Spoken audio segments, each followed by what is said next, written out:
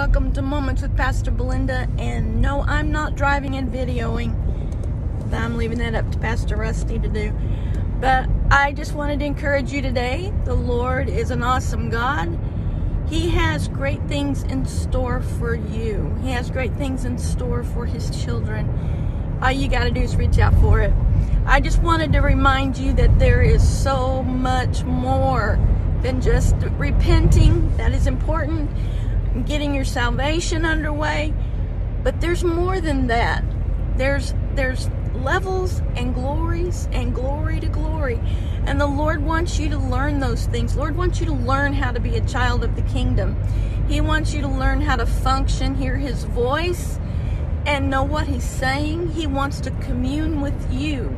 He wants to know your thoughts completely in His heart.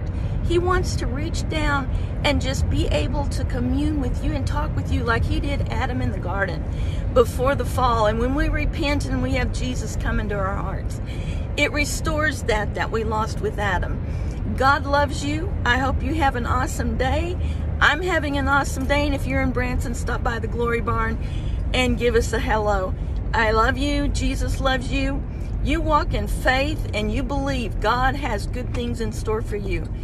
Thank you for joining. Amen.